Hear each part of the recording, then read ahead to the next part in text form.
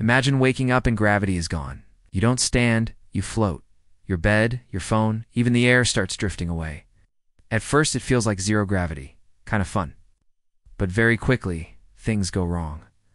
Objects and cars start to drift off. Over minutes, 2 hours, water and parts of the atmosphere begin to lift and float away, making breathing and survival impossible.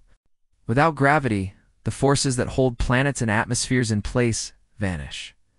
The moon and satellites would drift away. The sun would lose the pressure that powers fusion. Over time, it would stop shining the same way, and its gases would spread out.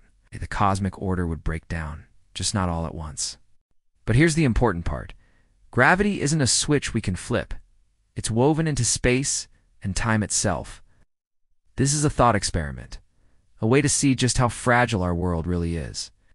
Would you float or freak out? Comment below. I'll pin the best answers. And Don T, forget to subscribe for more wild what-if science.